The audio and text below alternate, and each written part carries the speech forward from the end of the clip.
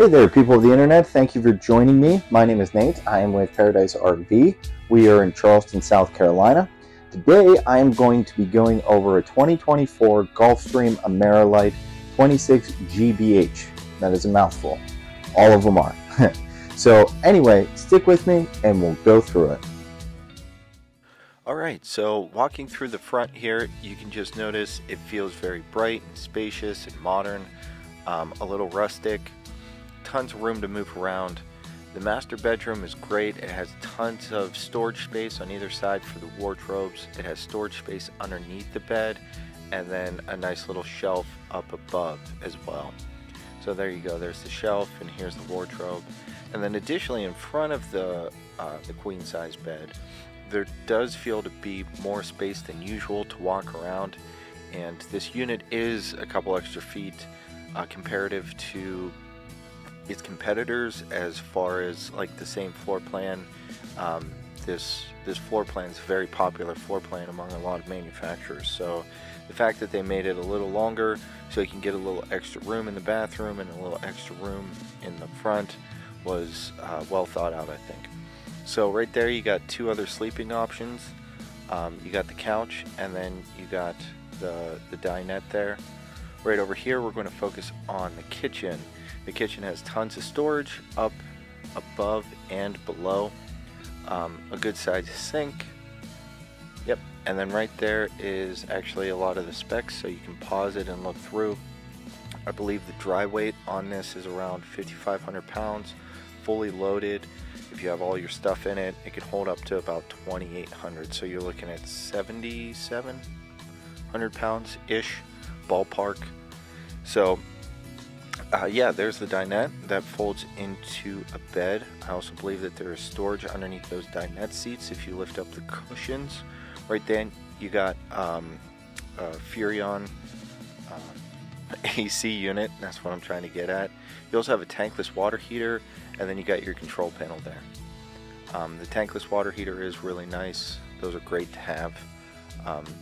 The wives seem to really like it. You can take very lengthy showers.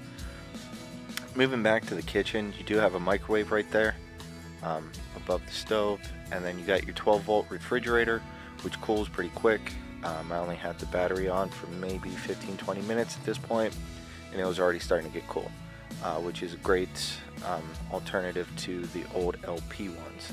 And then you got these very spacious bunks, and they do have USB chargers right there, and that's what I was kind of pointing at. And they have their own little light, and they got, I don't think this is the teddy bear mattress, but it's the same thing. So it's very, it also has storage down below, which is really nice, especially for the kiddos, for a lot of their things, toys, etc. The bathroom is nice and bright and big. Yeah, so you just have tons of space to kind of move around there. It does have its own little sink with a vanity. And then going back through here, you can just see a nice overview of the main area. Now we're going to go outside. Alright, so the outside, pretty standard, all things considered. The white is really nice. Up front, it does have two propane tanks. Our porter was going to get the other one filled. Here's a good shot of all that extra storage. And then you got your crank down stabilizers. You got a nice size awning. Gulfstream does offer a 3-year structural warranty on the frame.